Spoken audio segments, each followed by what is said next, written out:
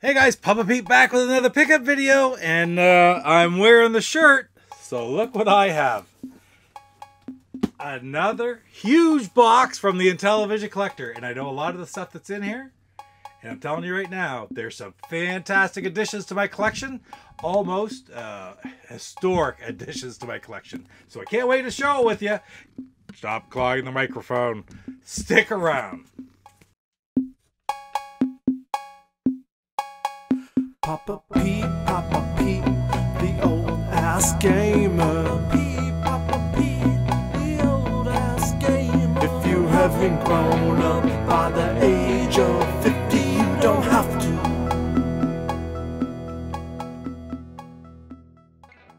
For all your Intellivision collecting needs, check out Intellivisioncollector.com, including their newest homebrew releases, Vanguard, The Show Must Go On, Penguin Land, and Poker Risque. Ooh la la. Plus, there's even more to come later in 2022. That's Intellivisioncollector.com. Alright guys, so can't wait to open that box, but I have to do the craft beer first. And today, from Halifax, Nova Scotia, we have one from Propeller Brewing. Fantastic. I don't know what to think of this one. It is Earl Grey Pale Ale, 5.5% alcohol. So, let's check this one out. Oh, open it up. Didn't spray everywhere when I opened it. I've been having hard luck with that lately. Nice color. Trying to get the aroma here as I pour it.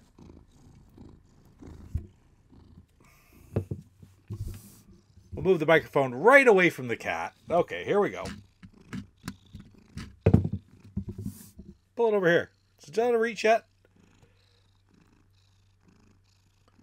We'll see how it goes here. Got a nice aroma. It's fairly clear. Different kind of flavor. It does have a little bit of an Earl Grey tea flavor, if you like that in your ale. Pale ale. Featuring Idaho 7 and Citra hops to complement Earl Grey tea, citrus, and floral aromas of bergamot, orange, and black tea. Well, you know what? What? This one isn't going to go bad. And if somebody said, would you like to have one? Yeah, it's not that bad, but I probably wouldn't buy too many of them. But that being said, try it out for yourself. Not a bad beer at all. And I like Propeller beers. They put out different stuff. They have a couple places, I think, right in the heart of Halifax that are a lot of fun to go to, including a great barcade. So if you ever get the opportunity to check that out in downtown Halifax, by all means, you should do so. And try, if you can, maybe you want to try an Earl Grey Pale Ale while you're there. Cheers. All right, so without any further ado, let's get to this box. Look at the size of it. Fantastic thing. It's not going to take me very long to open it. You'd think I'd learn by now to have the knife out before I went to open, wouldn't you? All right. Man. Not real heavy, but games aren't heavy, so.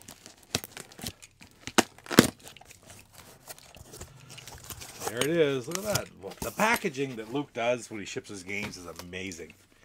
Put that out of the way. Got some nice foam right on top. Look at the first thing I see. And he did tell me about this. Asked if I was interested in it. It is fairly crushed box. He said there's no cartridge, but it's a box that he got in a collection that he bought, a whole big collection. And it is Battlezone. Atari 2600, I don't think I have Battlezone. So it's kind of neat. It said, you know, he wasn't going to do anything with it.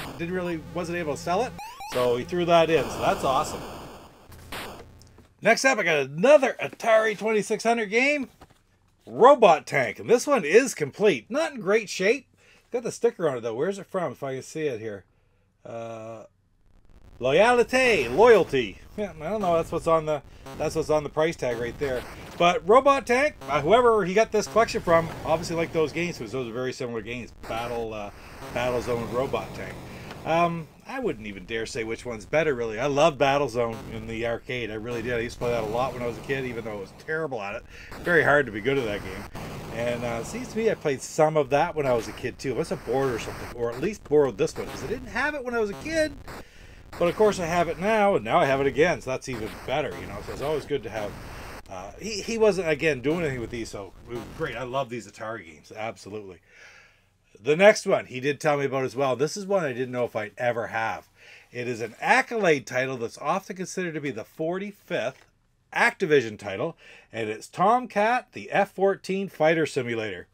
Fantastic flight simulation game, really advanced late in the Atari 2600 lifetime, and done, like I say, down here by Absolute Entertainment, which was, who was it? I'll try to remember. I'll put the pictures here, the names below, who left Activision actually and formed this group and programmed a game or two. I think it was this, and it was either a baseball or a wrestling game for the Atari 2600, but it was right on the verge of when they were leaving Activision, so that's why this is sometimes considered.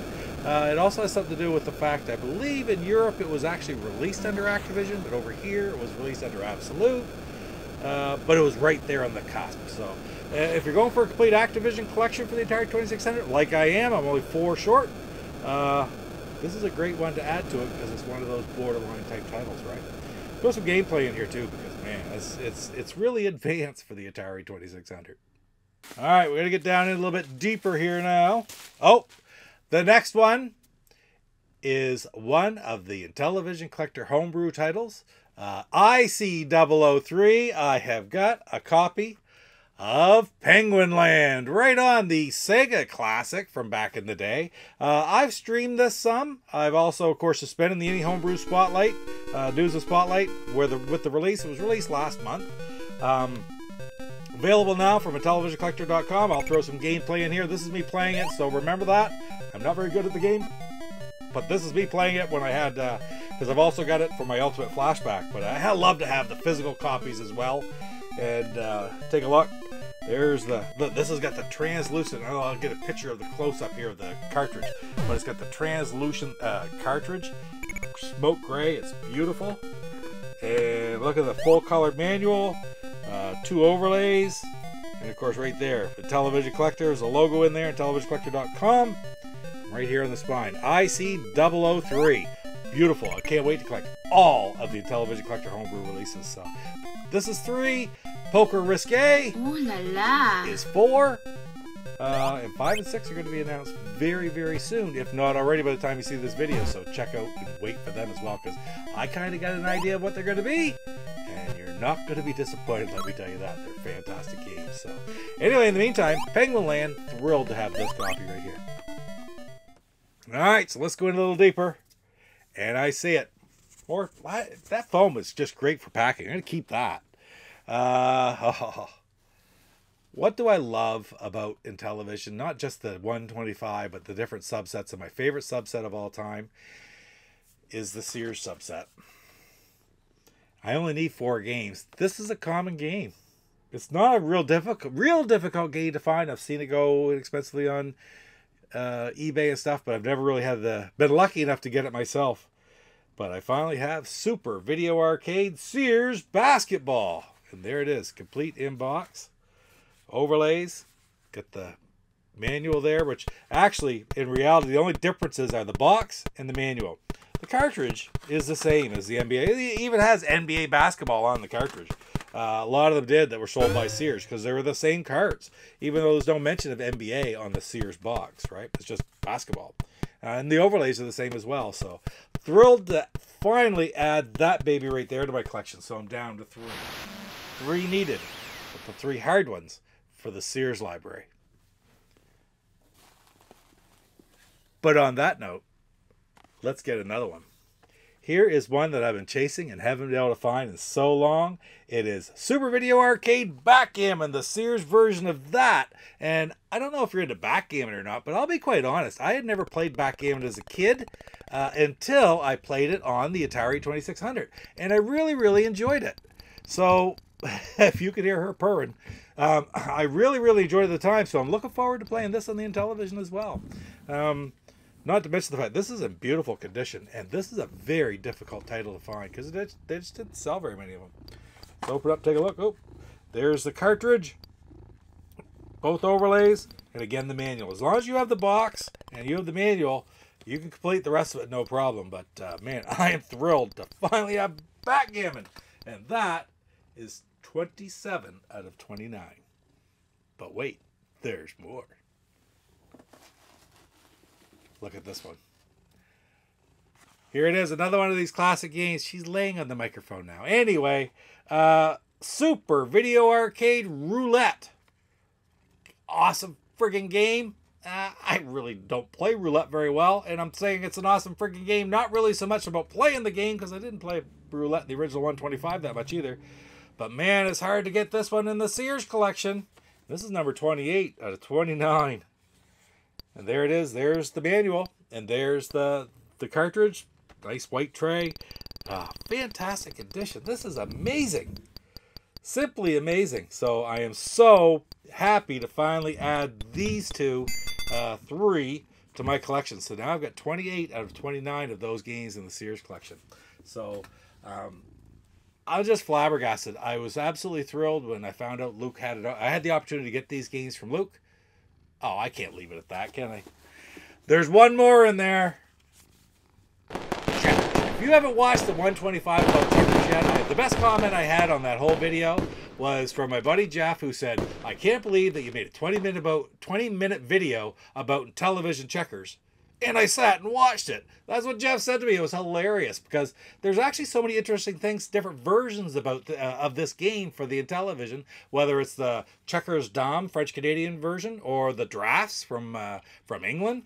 And of course, the only one of those that I didn't have, thanks to C-Mart, was the actual Sears version. And this is one of the most difficult games to get for the Sears collection. So this as well finally finishes my Sears collection. I am absolutely thrilled to have all 29 different Sears games. There's the manual. Oh!